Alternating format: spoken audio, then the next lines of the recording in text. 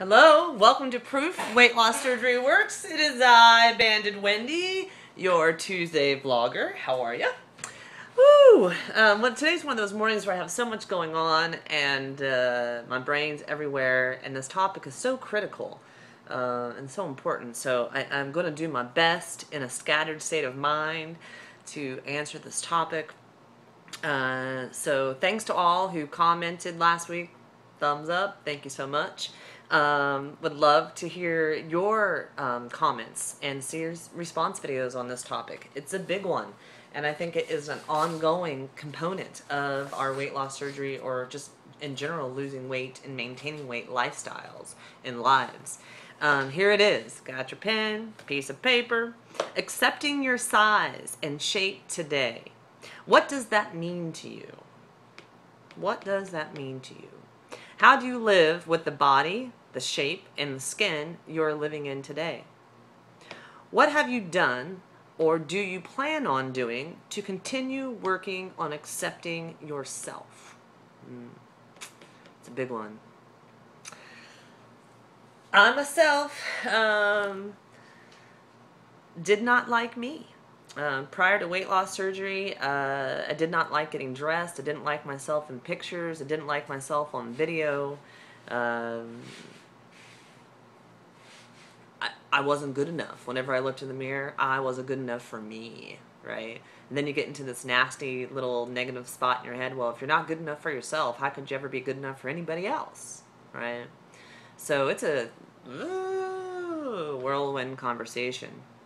And the idea of having weight loss surgery and being able to not only lose the weight, but keep the weight off was my hope. It was like that carrot out there dangling in front of me. Could I get there, right? And then what happens is it doesn't happen fast enough, does it? I want to get there right now, you know? I only lost so many pounds. So those for me all had to come together. They had to come together that I had to remove the word only. A pound is a pound, an ounce is an ounce, and it's on the way down, right? Maintaining for a week is maintaining for a week. It's not going up. As long as I'm not going up, I'm going in the right direction, right? So I had to come to terms with the scale. And I had to come to terms with my lifestyle, how I was living, using the weight loss surgery rules to make sure I was personally doing everything I possibly could do to my best ability to be following the rules, to be living the life the way they instructed me to do so. And if I did that, then the results I wanted would eventually come. And so the scale's moving, you're evaluating yourself against the rules, you're trying to do your best to live them. And then what about the body? What about the shape? What about that mindset of, I want it faster? I don't look the way I want to look, right? It's challenging. It's very challenging.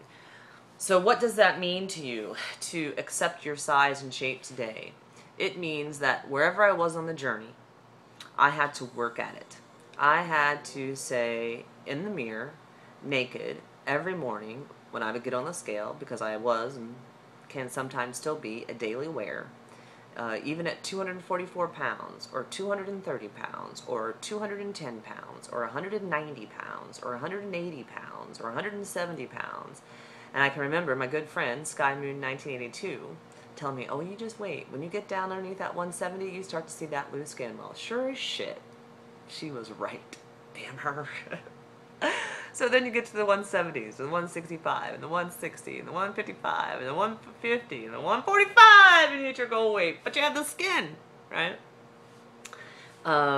You have to look at yourself. I had to look at myself in the mirror every single day before I got on the scale and after I got off the scale and say, I love you.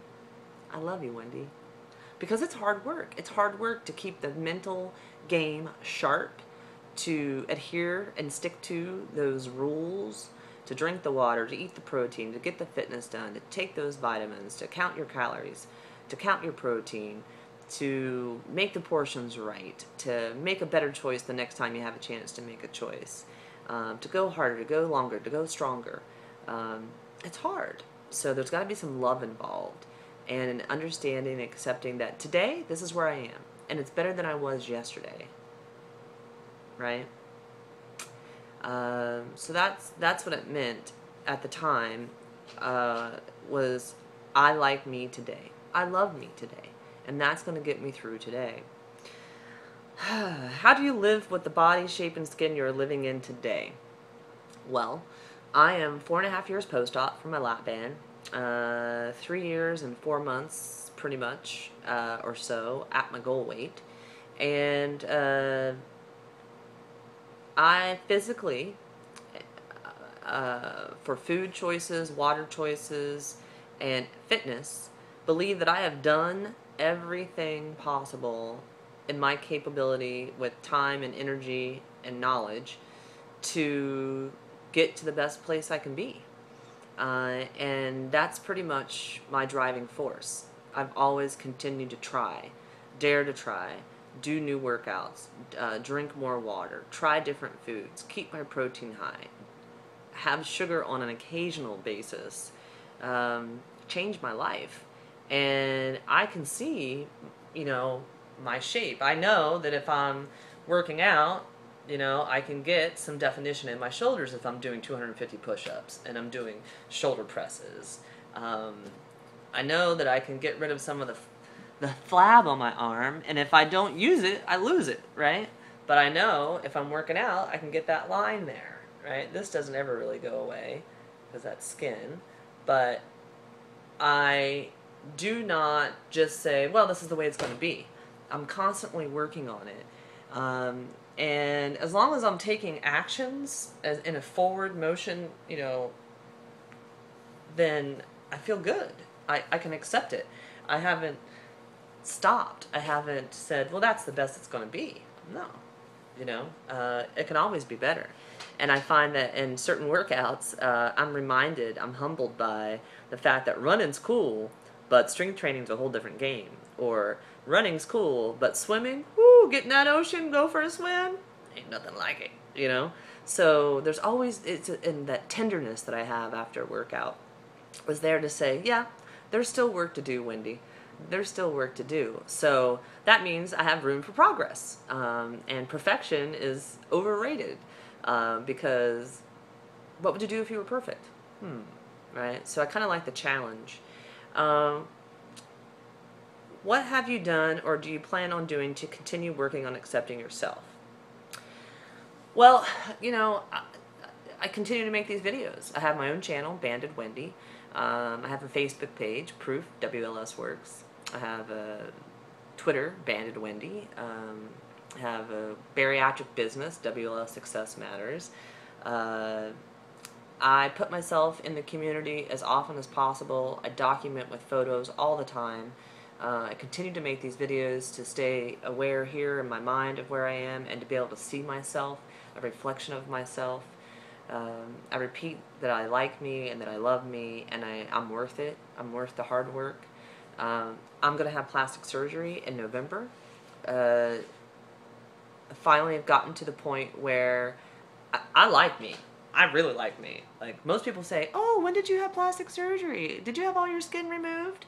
So I guess to a certain point, I'm fortunate that my skin is minimal and or I hide it well. And I've worked my ass off to get to the point where I am that now the skin on my stomach's not going away. You know, like it's just not going to go away. It's subcutaneous fat and skin. Dr. Katzen says the only way to get it off is to take it off. So I'm going there because I want to see what's underneath. I want to see what I've created. I can only imagine that it will intensify my like of self, and that's okay, you know. And then I already got my fitness program lined up for post-plastic surgery. So plastic surgery is not the end-all, be-all answer for me. It's not something I'm doing to change the way I view myself. I've done that. I've done that over the last 4.5 years, and YouTube was a big part of me recognizing I accept myself for where I am today. I know that I'm doing my best, and I'm going to continue to do my best and see where it takes me. So mental, I talk to myself a lot. So, and you know what? Rosemary stood up in her video. I'll stand up in mine. See, I've got some chubby fat that's going to come off there from plastic surgery. But you know what? from someone who used to weigh 269 pounds to 141. I'm not mad at that, you know? And that's the key. I like me. It all starts from within. It all starts from within. Ask for support. Be open. Be honest with yourself. Work hard. Try. And don't give up on what you can do mentally and physically with your choices for food and for fitness and support. Both of those, all three of those, will help you and have helped me accept my size. So, thanks for watching. Have a good week.